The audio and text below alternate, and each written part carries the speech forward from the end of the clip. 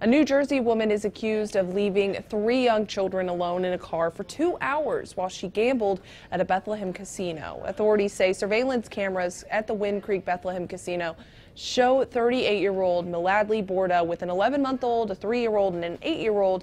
She puts them in the car just before 10 p.m. Saturday, then went inside to gamble at the casino for 2 hours. Investigators say the children were not harmed. Borda is facing 3 counts of child endangerment. Katie Johnston, CBS Philly.